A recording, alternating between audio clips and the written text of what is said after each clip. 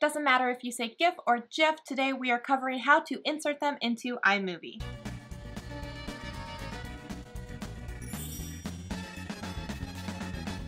Hey everyone, welcome to Shelly Saves the Day. On this channel we are doing YouTube explained simply and video editing made easy. If that sounds good to you, make sure you hit that like button and subscribe. Would love to have you be part of the squad. Side note, if you like this subscribe button or this subscribe button, both of them are for sale in my Etsy shop, link in the down bar.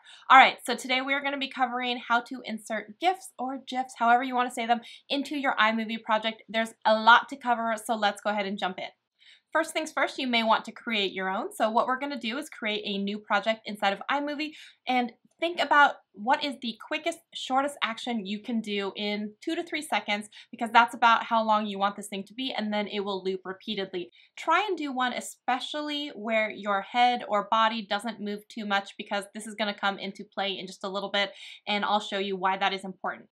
So for this first example, we're going to go ahead and do one with myself. I'm going to try and move as little as possible because this is going to come into play later and be very important. So the first thing I'm going to do is I'm just going to do a short clip where I go from normal face to a smiling face. Ready?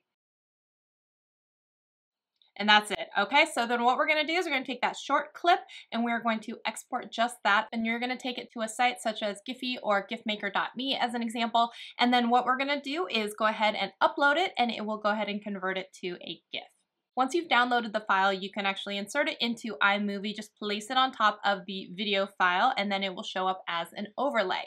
Now, because it has all of the background and you think it would be a little bit more cool and advanced to have a transparent background, this is why we didn't move around a lot, because now I'm going to show you the second way to do this. So now I'm going to take you to a website, and it's called unscreen.com. Take your file and upload it to unscreen.com. It is going to do its best interpretation on trying to remove the background. Now, if you're moving around a lot and having a lot of movement, there's going to be a lot of times where the background isn't going to be erased very clearly. The only way really around that is to either deal with the choppiness in not transparent backgrounds and coming in patches, or you can download all of the images, and if you're shooting at 24 or 30 frames per second, just remember for every second you're going to have 24 or 30 photos that it's going to download as PNGs. Could you upload all of them into a site like PicMonkey, do erase, and try to clean up a lot of what's in the background? Yes. Do I recommend it? No. Have I done it? Yes. So do I recommend it? No.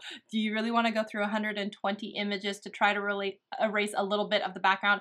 It's not very much fun. Then you have to import it again into a gifmaker.me type of site and then have it arrange all of the photos, and then you can download it again. So it's a lot of work.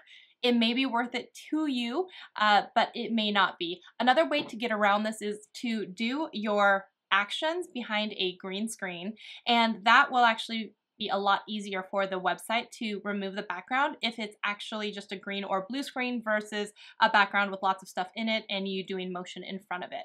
So once you go to Unscreen and download your GIF, you can then import it into iMovie as well, use it as an overlay. As you can see, there are so many times when this would be much preferable than to have the entire box.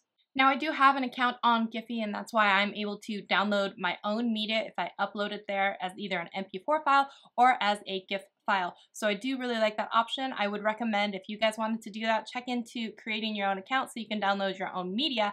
Now, what do you do if there is the perfect GIF out there and you want to use it and insert it into your video? You're like, how do I do this? I don't have the source file.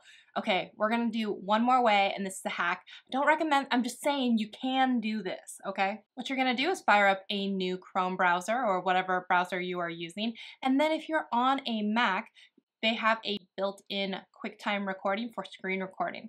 So go to File, New Screen Recording, and then you can select a portion of the screen to record. You don't have to record the entire screen.